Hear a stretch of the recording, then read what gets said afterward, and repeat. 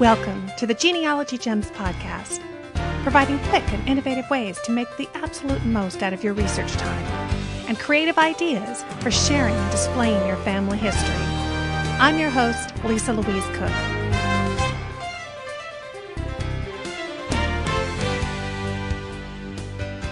Welcome to Genealogy Gems podcast episode number 97. Well, have you had a nice summer? Did you carve out some research time? I actually had a bit of a breakthrough of my own while putting together the new Google Earth for Genealogy Volume II DVD. I wanted to show in the video how to use polygons and paths, and so I decided to go back and use my great-grandfather Charles Burkett as my guinea pig again. And you'll remember in the first DVD that I had an old photograph of great-grandpa, and he was holding my grandpa when he was a baby, probably about 6 months old, and they were outside, and I knew it was taken in San Francisco, but we didn't know where. And we used Google Earth to identify the exact spot where that photograph was taken. I mean, that was a decades-old mystery that was finally solved. Anyway, the Burketts lived in San Francisco before and after the earthquake of 1906. In fact, my great-grandma was 7 months pregnant when it hit. Can you imagine? Now, the Burketts did a lot of moving around during the first decade of the 20th century, and I assumed that some of that was due to the earthquake. But I've always wanted to have a clear understanding of exactly what happened. So I did some searching online, and I found an old map of the city that outlined where the worst of the damage occurred. And most of the damage was actually a result of the fires that were set off by the quake rather than the 1906 quake itself. So long story short, and you'll see how this works in the videos, after creating paths showing each of their residences and using some custom place marks and showing them in the order that they moved, I was able to create a custom polygon showing the fire damage. And it was like everything fell into place. It really hit home why they made the moves that they did. Their home, just before the quake, was just inside the fire damage area, and you could see it so clearly in Google Earth. And I just had never been able to put that information together. And you can see how they kind of moved further and further up the hill out of the damaged areas over time. Now, I don't know about you, but being able to plot all of the resources that I've been collecting over the years, the census records, city directories, voter registrations, photographs, everything. And then incorporate historic maps and information that I was finding in books. Being able to do that all in one place in Google Earth. Wow, it just jumps out at you. I think that's why I've become so addicted to Google Earth and have had such a blast putting these videos together for you. Because it's the ultimate example of context. That's really what I think I've been searching for since I started my research. I really wanted to see it all in context. I want to sort of rebuild my ancestors' lives in a visual way that really shows me their story. Do you know what I mean? And I can't tell you how thrilling it is to have finally found that in Google Earth. I hope these videos excite you the way they do me. It's just pretty amazing stuff. And I'm sure the folks at Google never gave a moment's thought to genealogy when they were putting this together and getting it out there in the public. But thank goodness it's out there. So I'll make it my job to take these kind of online technologies and figure out how we can harness them to really bring our ancestors' stories to life. If you want to see a quick video on what we cover in the brand new DVD, just head on over to googleforgenealogy.com and you'll find both volumes 1 and 2 there. And these new videos are only going to be available on the new DVD. We're kind of moving on to some other exciting video series in premium membership. The videos from volume 1 are available to view online as part of premium membership, so members can watch the first 7 videos that were part of Google Earth for Genealogy Volume 1. They're online as part of membership. But our new latest series in premium membership, which is going to be available probably through about the end of 2010, is on publishing your family history online.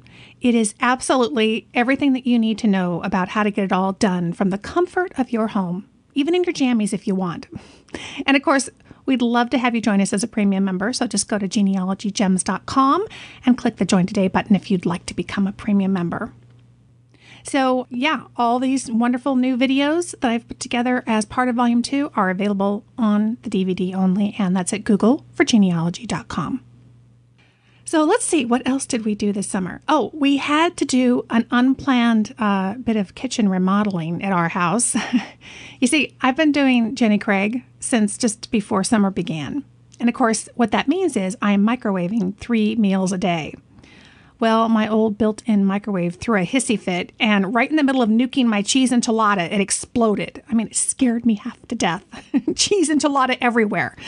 So, you know how it goes. We tore out that old built-in microwave, and next thing you know, we're retiling backsplashes, installing a new range hood, and once it looks good, you realize how shabby your cabinets look, and you just want to rip them all out. But we resisted that temptation. And actually, it all turned out for the best, because when they put that built-in microwave in, 20 years ago as part of a remodel, they didn't leave enough clearance space between the bottom of the microwave and the stovetop. So even though I'm an avid canner, I love to can, I could never can quart jars because there wasn't enough room. I know I've talked about my love of canning and how my grandma taught me how to do that. I could only squeak through this short pot, underneath that microwave and do the small mason jars. Well, now we have our new little microwave over on the counter, on another counter, and we installed a new range hood and retiled the backsplash. And without that old microwave, there is plenty of space for my big canning pot. I love it. So I have been canning peaches and tomatoes out of our garden all summer, and it's been wonderful. And I got to tell you, it was so funny. Okay, so I've been doing Jenny Craig, and I've lost like 25 pounds, which I'm very proud of. Well, Lacey came home from college about a week or two ago, and I'm thinking, oh, she's going to notice that I lost more weight, and I have my next size smaller jeans on. And she comes in and gives me a big hug and kiss. And then she pauses and looks at me and she says, "Have you gotten shorter?" So does that mean I had a fat head? I mean, I don't know, probably. I don't know. But anyway, she finally figured it out. Yes, Mom had lost a few pounds. So kids, what are you going to do with them? I tell you. But it was wonderful having her home. And she is actually going to be coming back home next month. I'm so excited because the Family History Expo is coming to Pleasanton, California, which is in my neck of the woods. And she's going to come home from school that weekend and be there at our Genealogy Gems booth in the exhibit hall. And I'll be teaching a bunch of classes. And I think we're going to be doing a live podcast episode. So it's going to be a ton of fun. So stop by and say hi to me and to Lacey there at the Family History Expo if you have a chance to come by. Okay, well, enough about the trials and tribulations at the cookhouse. It is time for the genealogy news.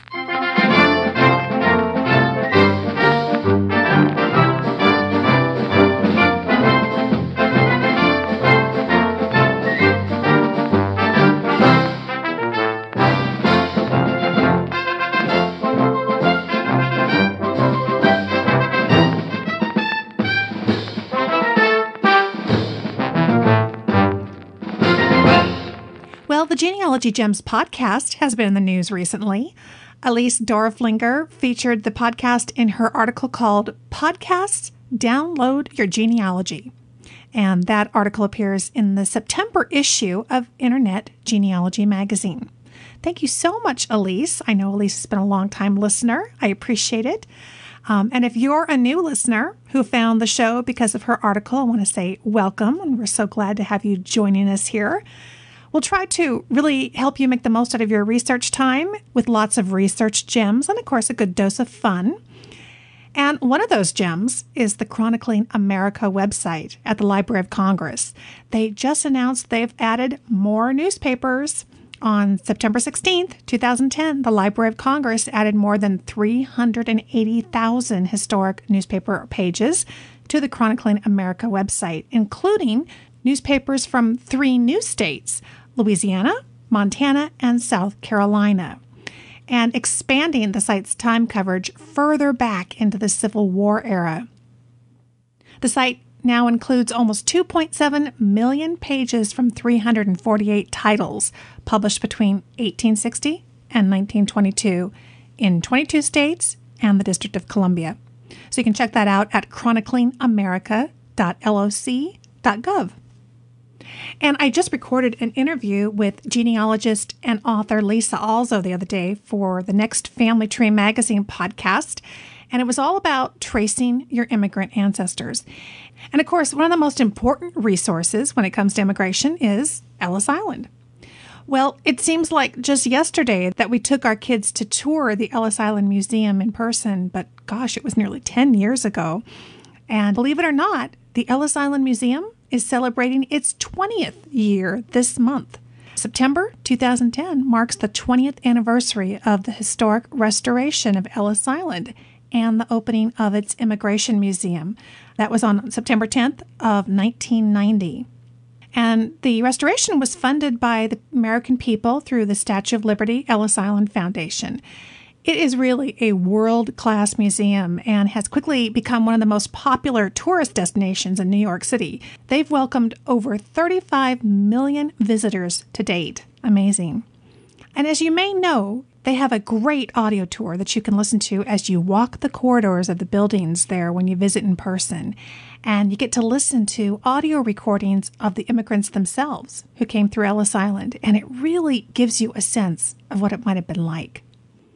Well, in the most recent Genealogy Gems newsletter, I have an article there for you all about Ellis Island and the fact that Ancestry is now making more than 1,700 of those first-hand interview audio recordings available now for free online, which I think is tremendous. The link is there in the article to the recordings, as well as additional resources for you to trace your immigrant ancestors. If you haven't subscribed to my free newsletter yet, what are you waiting for? Go to genealogygems.com, click the sign up button there on the homepage, and you'll get the newsletter and the free Google Search Strategies ebook.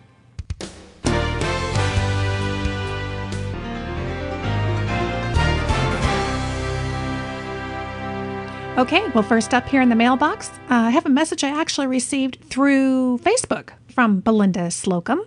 She says, I'm not sure if you've covered it on the podcast before, but I don't remember hearing anything about what records might be generated by military dependents, military brats, and spouses of military members. I ask this because I was born in England during my father's time there in the USAF. Also, both of my grandparents were career Air Force, so my parents were military brats. And I also have a cousin who was born in Iran during her dad's Army tour there in the 1960s. I know about the records I already have, like my 2 birth certificates, one British and one from the Department of State for an overseas birth, and the military cards that we can carry after a certain age, maybe 12 years old or so we could go shopping at the BX and the commissary, and also to be able to get back on the base if we left to do shopping or sightseeing. My father's and grandfather's military records were destroyed in the fire of 1973. But I'm lucky because they both kept copies of information for their own files. We also have my grandmother's old military ID card. Do you know of a way to find out what records I might have generated that I should look for or make note of so my descendants will know to go looking for them? I know about passport records and that I might appear on my mother's passport for when she came back to the U.S. from England. I was a baby then. But I wonder what records my cousin, who was born in Iran, might have generated. My mother also lived for a time in Panama as a child, and I wonder if there may be some kind of record there. In England, we did not live on the base, so there could be rental records somewhere, though they may not exist anymore. If you have any pointers on things us military brats can do, either to gather records or to let our future generations know about them so that they can go looking for them, that would be great. There are a huge number of people who've grown up as military brats, primarily in the last 50 to 75 years. So there have got to be a lot more records that we might not know about that could be found to shed even more light on family heritage. My being born in England and having gone to school in Okinawa has had a huge impact on who I am, and I want to make sure my descendants know all about it.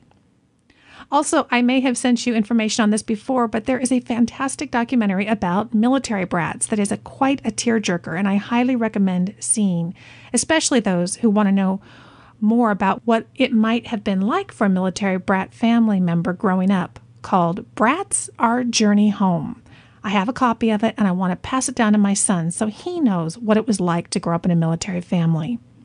Thanks for all your hard work, Lisa. I look forward to hearing more of your discoveries and tips. Belinda Slocumb. Well, great question, Belinda. I haven't covered this topic before on the podcast, but it sounds really interesting. Now, I don't come from a military family, so I don't know off the top of my head some of the things that you're asking about. So I'm going to look to the rest of you out there listening. Do you have some ideas or some leads for Belinda? Have you ever heard anybody talk about this topic at a genealogy conference, perhaps? If so, drop me a line at genealogygemspodcast@gmail.com, and I'll share it here in an upcoming episode. Maybe if there's an expert out there on these types of records, we could get them on to do a guest appearance. But one thought that does come to mind that I would probably do if I were in your shoes is to contact a military base that you live near or that you have ties to and talk to someone in their records administration office and ask them about it. Ask them what type of records flow through the offices from military families and where old records are sent and when they are sent. How long do they hold on to them? And do they go into some sort of long-term archival storage? I really look forward to hearing about your progress, Belinda, and also to hearing from the rest of you out there about what strategies that you might be able to share with Belinda and everybody else listening. Great questions. And I have an email here from Ermadine Tilley. She says, Lisa, today while hand watering flowers, I heard on my iPod your request for Genealogy Gems podcast listeners' scanner recommendations. Earlier this year, I heard on a podcast, I think it was Genealogy Gems, the announcement of Sally Jacobs' online and on-phone class called Joy of Organizing Photos. Information on this class is accessible at practicalarchivist.com. I took that class and I learned so very much immediately applicable to genealogy, although the class is not specifically for genealogists. Sally recommended the Canon CanoScan 200, if not also scanning slides. She has a different recommendation if scanning slides as well as prints. I purchased the CanoScan 200 and I'm quite pleased with it. It is surprisingly inexpensive and is lightweight, so I plan to take it with me on research treks. I cannot recommend too highly her class as mentioned above, and I found it thanks to you, Lisa, I think. The class covers much more information pertinent to family historians than just organizing photos and has ample time allotted for questions. Ermadine. Well, after receiving Ermadine's email, I actually got a chance to meet her in person at the Mount Diablo Genealogical Society meeting just last week, I guess it was, where I presented Solving Family History Mysteries with Google Earth. So it was very nice to meet you, Ermadine, and what a great group they have there. They're just wonderful. Yes, I was the one who was talking about Sally's course here on the show. She is terrific, and I'm so glad that you got so much out of it. I'll have a link to practicalarchivist.com on the show notes for this episode. I'll also have an Amazon ad there in the show notes for those of you who are interested in checking out the Canon CanoScan 200 on Amazon, so you can kind of take a look at it, see the reviews, see the specifications, and that type of thing. And speaking of scanners, Grace Dobush, the preservation expert at Family Tree Magazine, she covers scanners in the September 2010 episode of the Family Tree Magazine podcast, which we just wrapped up, and it is now available at familytreemagazine.com/podcast. And of course, you can always search for it in iTunes. And listener Bruce Horn also chimed in on scanners. He writes, thanks so much for your wonderful podcasts. I have really found them useful as a beginner in the world of genealogy. Oh, terrific. Thank you, Bruce. Always love to hear when people are getting started in genealogy. He says, I just wanted to add my 2 cents to the scanner discussion. The good thing is that virtually any new scanner sold today will make excellent color and black and white scans. Some of them may have software that is easier to use and more reliable than others, though. If you only want to scan prints, I would recommend the Canon LIDE, that's L-I-D-E, the way he has it here, 100, mainly because it is small and it's cheap, about 10 by 14 inches and $60. As with most flatbed scanners available today, it gives great results. I have an earlier model of this at work, and we have found it very easy to use because it is so small and light. It is easy to hand it off from one desk to another when someone else needs it. It also takes up much less room on my desk than most other scanners. If you want to scan slides and negatives, things do get a little more complicated. For most people's needs, I think a flatbed scanner that also scans slides and negatives would probably work best. You can get separate slide scanners, but they get much more expensive and probably more than is necessary for most genealogy work. For this sort of flatbed scanner, I have always liked those made by Epson. Seems like Epson is really the winner out there, isn't it? I mean, I was telling you guys that's what I use, and it sounds like Irma Dean and Bruce are both advocating Epson as well. He says if all of the film is 35 millimeter slides and negatives, the Epson model V300 for $80 is the one that you need. If some of the negatives are from old roll film cameras, 2¼ inches, you need the Epson 4490 for $150. If any of the negatives are sheet film larger than that, 4 by 5 inch or 8 by 10 inch, you need the Epson V700 for $600. The V700 also lets you scan more 35 millimeter slides at once, a big advantage if you have a lot of slides to scan.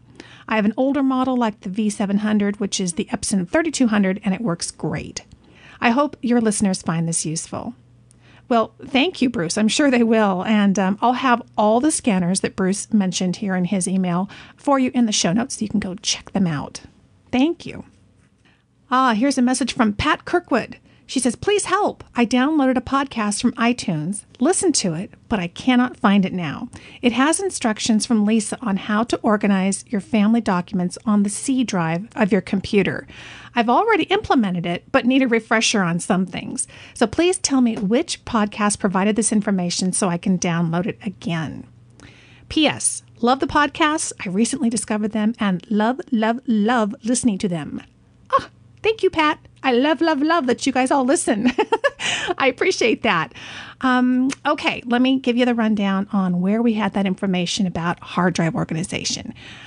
We covered that on the Family History Genealogy Made Easy podcast. That was a series, kind of a Genealogy 101 series. It's still available in iTunes.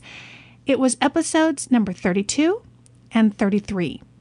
So if you do a search in, let's say, iTunes, you can do just family history. The little yellow icon will pop up and you'll go to episodes 32 and 33. And I will have links directly to those episode show notes where you can also listen on the web in the show notes. I also produced a video for Family Tree Magazine on the subject, which is available at their YouTube channel. It was a companion video to an article that I wrote for the magazine. So we'll have a link to their YouTube channel where you can check out the video, kind of showing it to you step by step. And there are also 2 premium videos on the subject. They are part of Genealogy Gems premium membership, where we go into it a little more in depth. And of course, you can always become a member at genealogygems.com. So I hope that helps. Thank you so much for listening, and thanks to all of you for writing.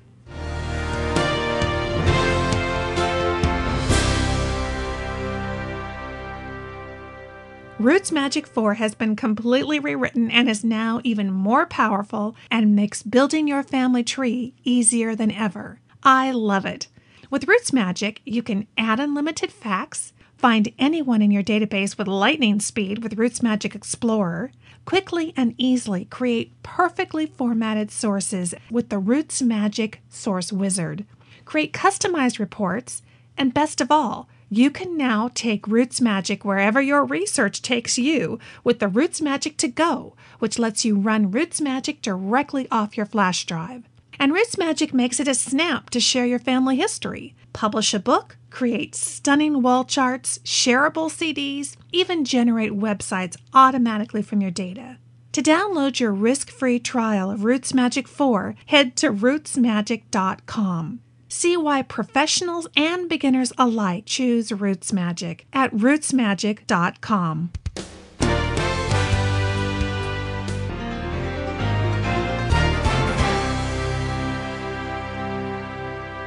As you know, when I'm out speaking at conferences, I try to make the rounds and get a chance to sit down and talk with some of the most interesting and expert folks out there in the world of genealogy. And when I was at the Southern California Genealogical Jamboree in June, I did just that. I sat down with Susan A. Kitchens, who is a writer, a blogger, a graphic designer, an award-winning author, and someone who has an obsession for all things digital.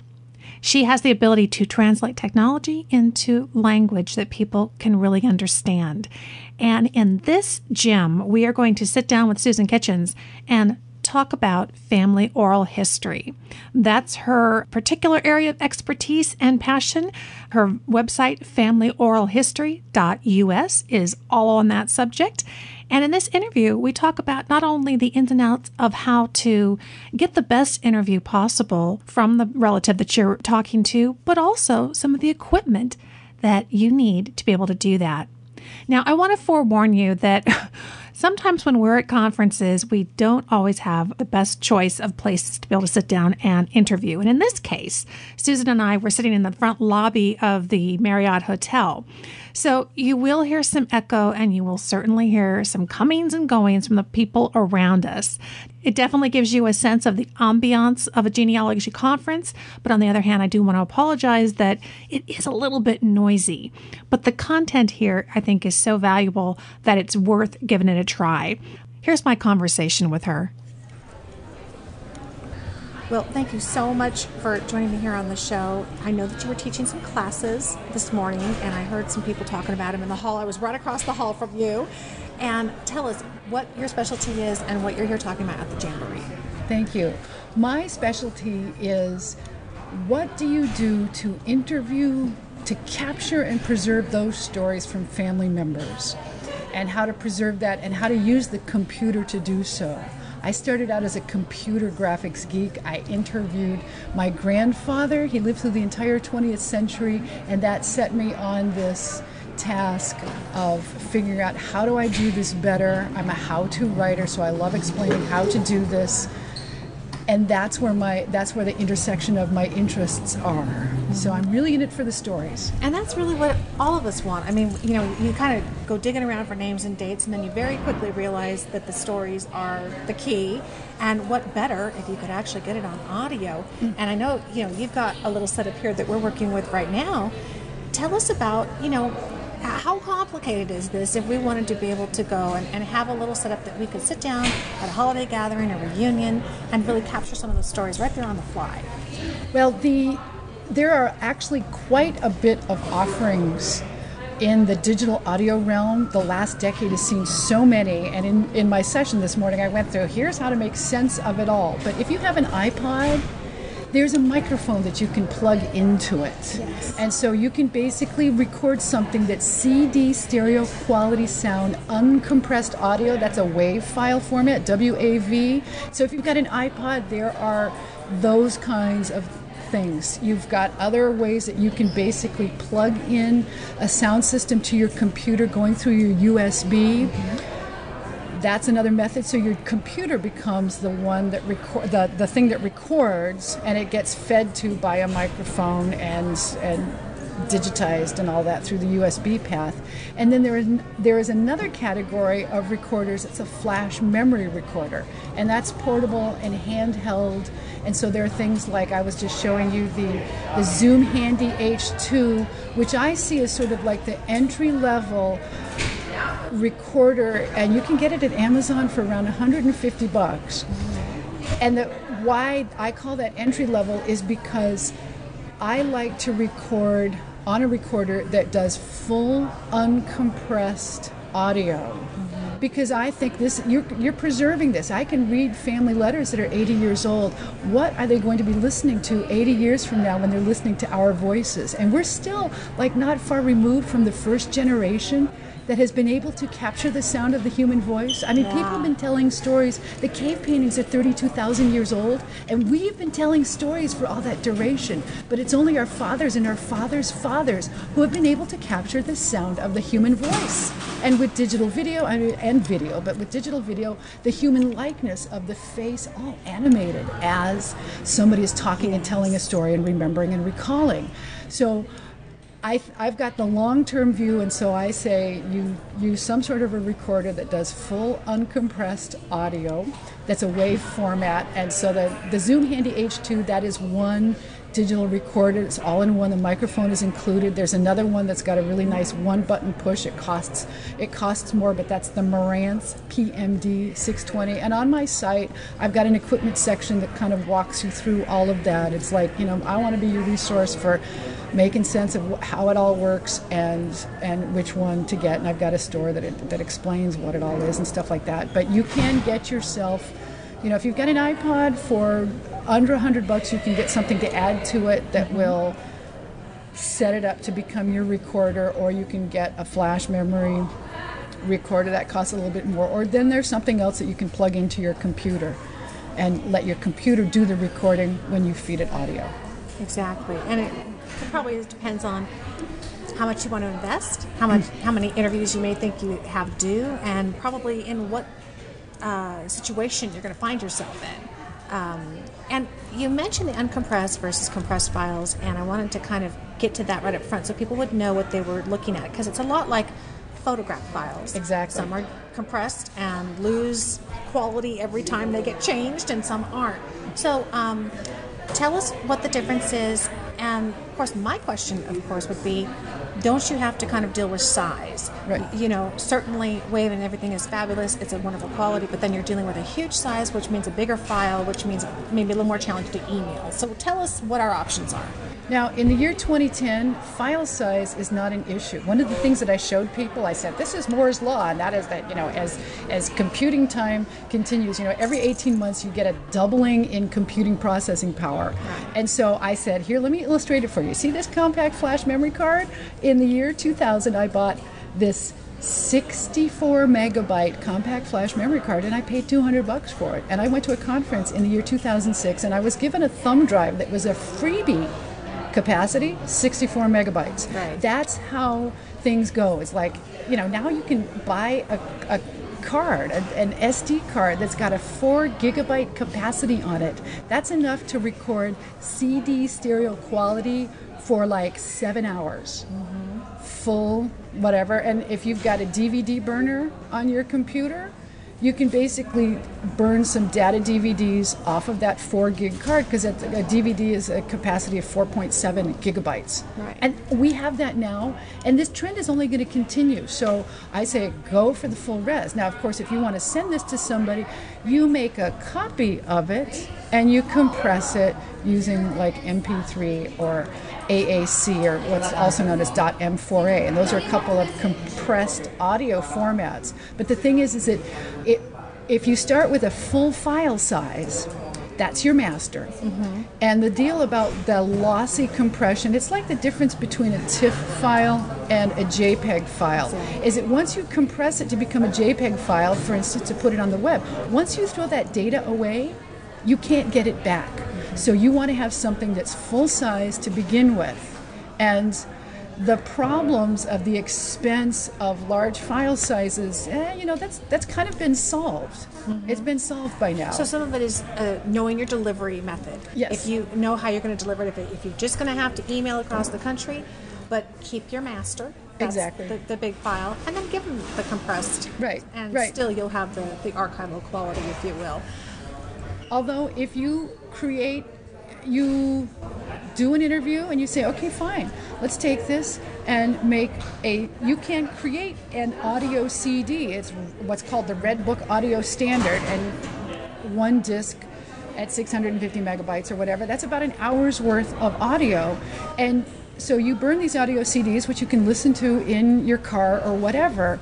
And the nice thing about doing something like that is if you create a set of discs to give away, then you make multiple copies of this. And when it comes to data safety, there are people in the archiving and institutional academic stuff, and there's a word called LOCKSS, LOCKSS, and that stands for lots of copies keeps stuff safe. So rather than emailing this thing across the country, burn some discs and let it get delivered by snail mail, and then you've got a good full set of copies that somebody else has. And so if the unforeseen happens, it's like, hey, can you give me a copy of this? You distribute this among family, and in a sense you are both sharing and archiving at the same time if you're doing it with full resolution audio. That's a great tip. So let's talk about you. Finally got somebody to sit down to talk to you, and that was one of the things you addressed in your class was, where do you start? What do you ask? Yes, what do I ask? I get the question. To get the good stories. Susan, I'm going to go visit my uncle so-and-so. What do I ask? And there are several approaches. One thing that you can do is think about this person's life, like when was he born, when or she was born, what year. And I've got something on my website. It's like a spreadsheet, and I know there are also genealogical apps that allow you to do timelines, and you sort of look at, like, okay, my dad was born in 1929. That was the year of the crash. Okay, so that means that he grew up during the Depression. If you put things out in a column of, like, how old were you, what was going on in the world, and what was going on in your life, like, okay, I know you lived there, and I know you did this, and a person goes through, you're young, you got parents, you got grandparents, you got siblings, then you went to school. What was your favorite subject? What kinds of things did you like to do? What did you want to be when you grew up? They're kind of like, you think through the stages of life and you come up with questions. You work through this life stages of, like, okay, so you were born during the Depression, so let's ask something that's based in history. Like, oh, then you were a teenager at World War II, so you didn't serve. So, like, what was your understanding of how the war came about, and what was your reaction to hearing the news of the atomic bomb? And you kind of piece that stuff together, and once you put this out on a grid, it's like the questions start asking themselves. And so that's one way of working through a kind of a life structure. Great. Another one is to look at a person's decision points. You make major decisions in your life. I decided to go to college. I decided to major in this. I decided to go into this direction as a profession. I decided to marry this person. We decided we're going to move from here to there. Those are like major life changes. And you can ask about any one of those and get into things such as, well, what were the factors you were weighing when you decided to do blah? Or was there anybody that was opposed to that, and how did you deal with the conflict? And it's like the kind of follow-up questions all around that reveal what were the historical circumstances at the time, what factors were you weighing, what other things were going on, what was choice B, and what was the attraction about it, and what did choice A, how did that finally win out? And so you learn about what a person evaluates to say that I'm a person like X because this factor, I wanted to pursue creativity, and so obviously creativity is something that I value, and that tells you something about me, as well as whatever was going on at the time. You get all sorts of circumstances and stories there. Oh, there is something I haven't yet mentioned, and that is when you are interviewing somebody, you start with asking open-ended questions. So it wasn't, did you take vacations as a kid? Well, yes, I did, or no, I did not. That's a closed-ended question. Yeah. I mean, it's good for sort of pinpointing some information, yeah, but rather to say, what kinds of things did your family do when you took vacations? And you can almost hear this, well, and then out comes a story. And so your job as an interviewer is to elicit stories from the other person. And you ask these open-ended questions. And I actually heard a podcast recently by a personal historian, and there was a relationship specialist whose name I cannot recall. Sorry.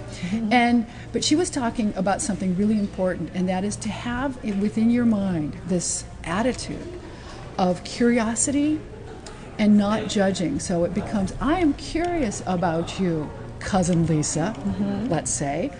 I'm curious about you, and I just want you to know it's okay, you're safe. I'm not judging your life when I'm asking you questions about it. I just want to know what it has been like for you.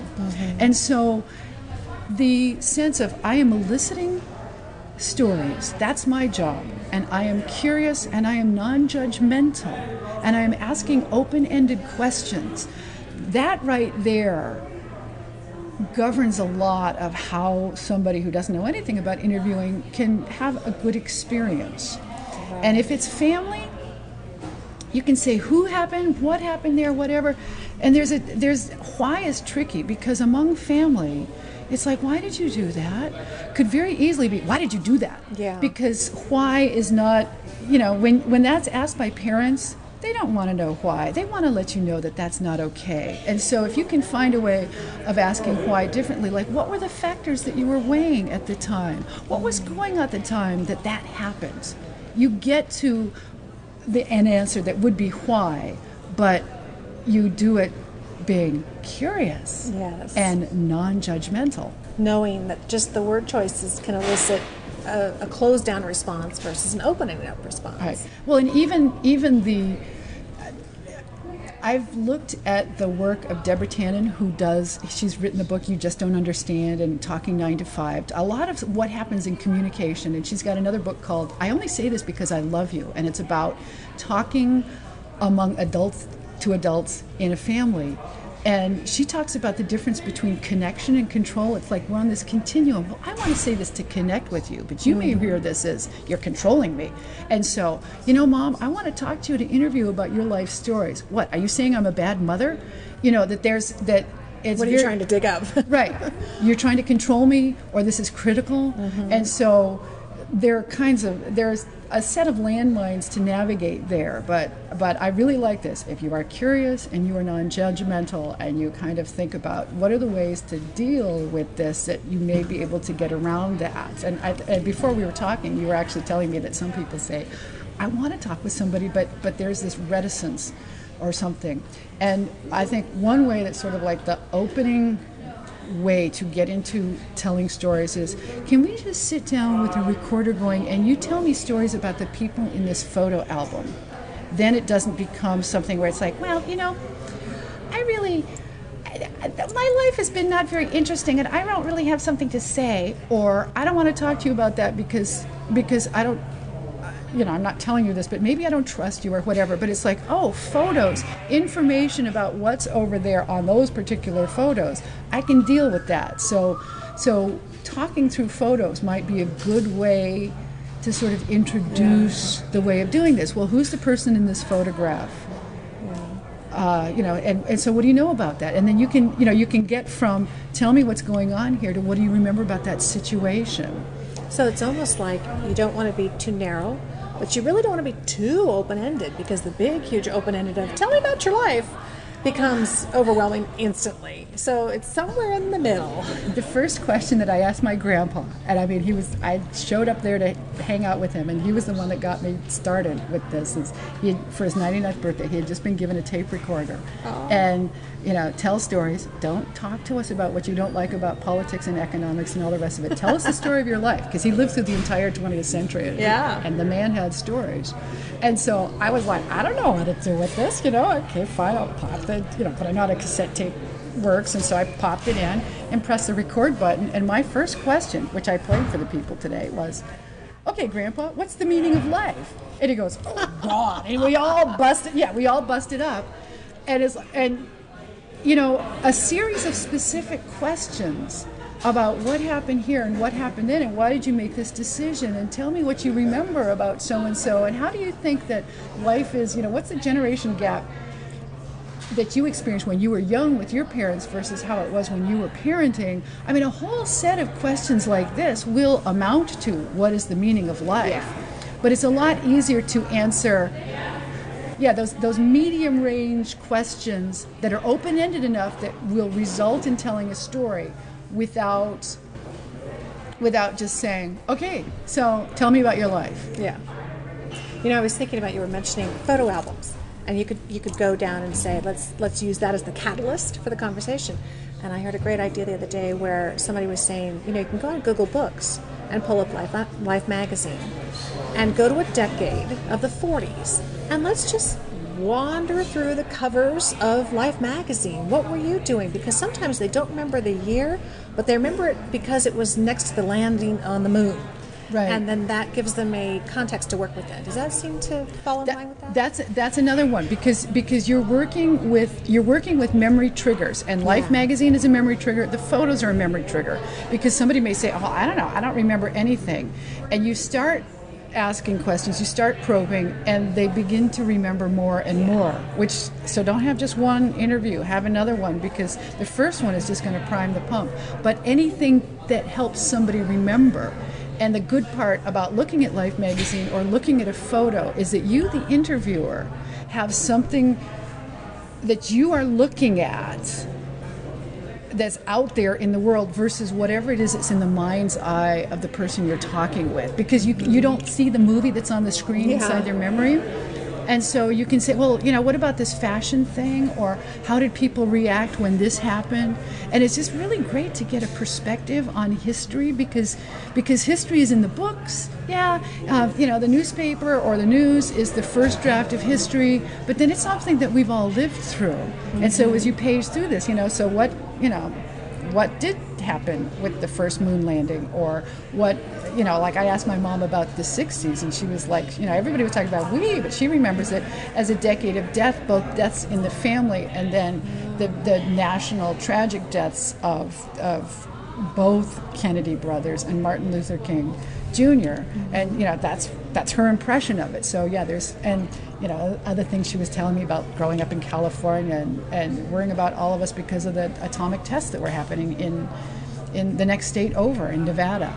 And so yeah, looking at the newspaper, that's a great way to pull for stories. What were your recollections of that?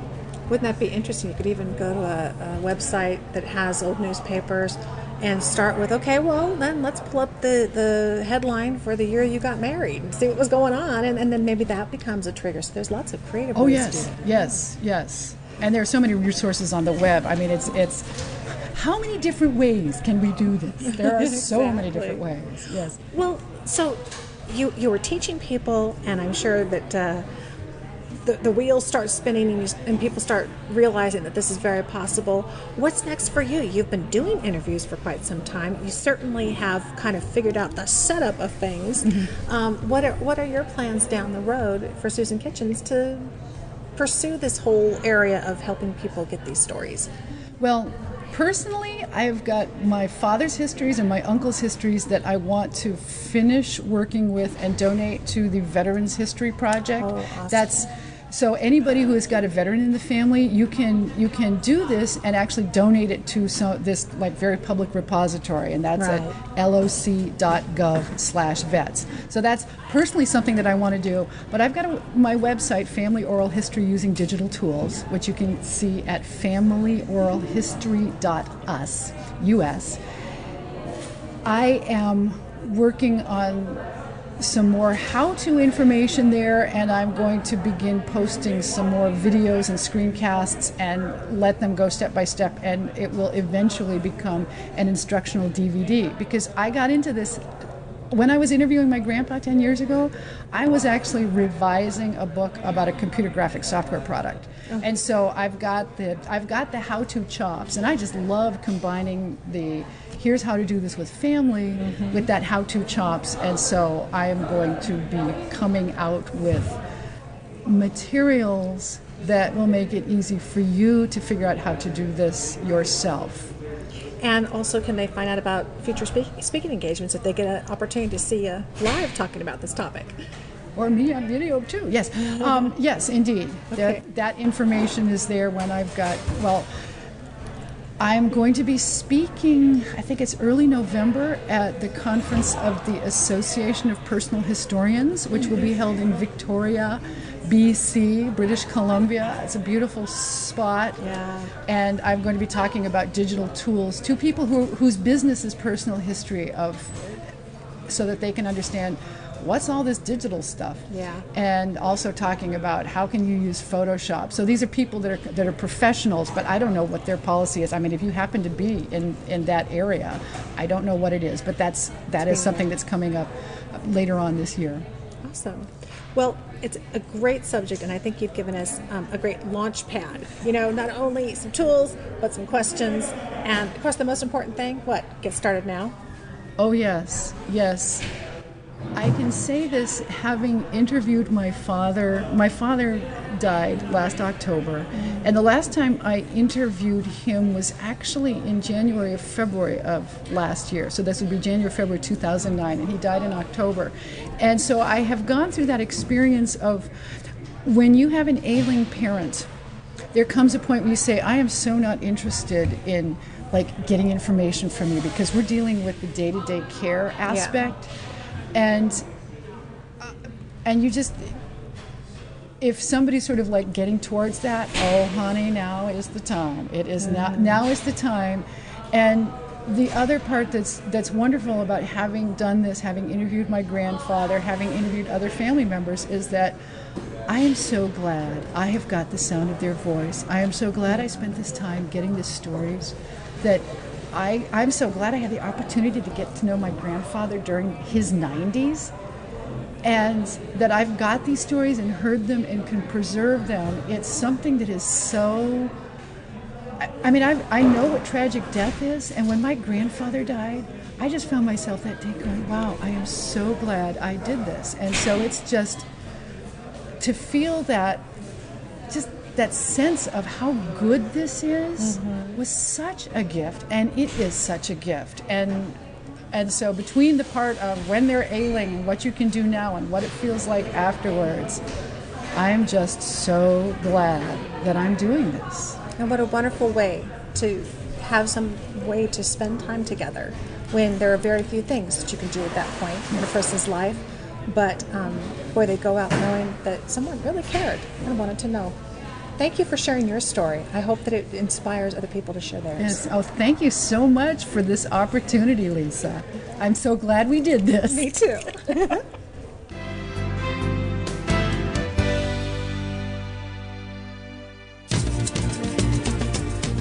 Profile America, Tuesday, September 28th.